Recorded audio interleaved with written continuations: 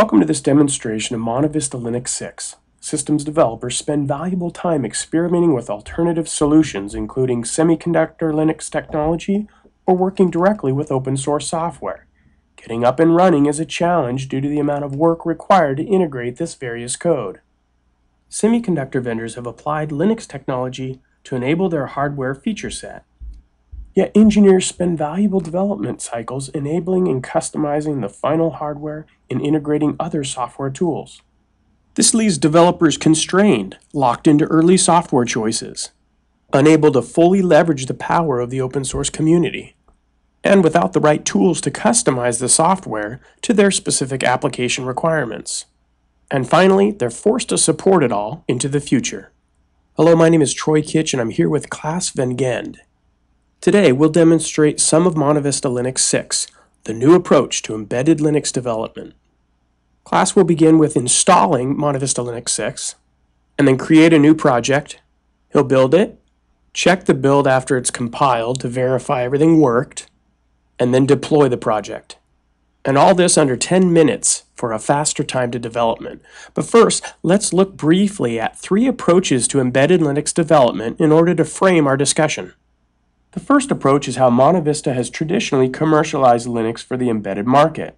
MontaVista will deliver product to our customers in a binary format, at which point they can use our DevRocket platform image builder to build out a file system image.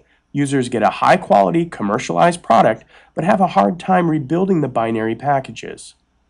A second approach to embedded development is like cooking up a meal. With Open Embedded, an open source project, users get a saucepan, or the BitBake build system, and a list of recipes, or instructions to build a package. They then cook up a meal that is made up of multiple recipes, and this meal is the target image on the far right. The internet cloud above our saucepan is like an open food market providing ingredients for the meal.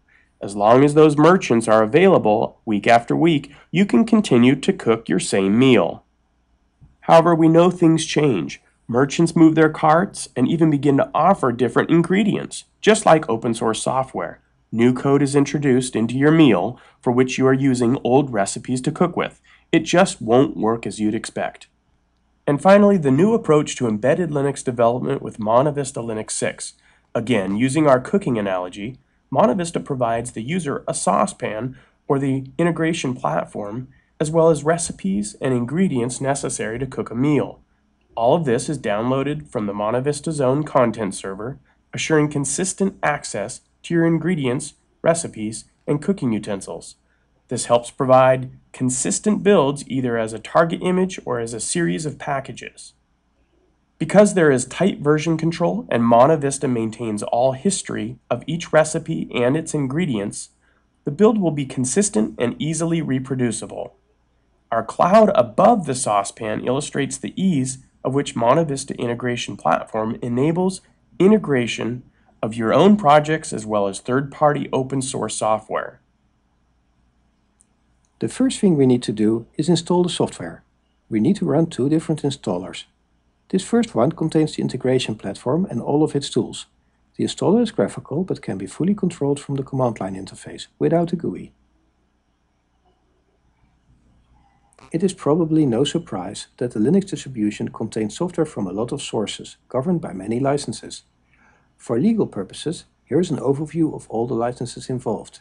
You can browse through all of them.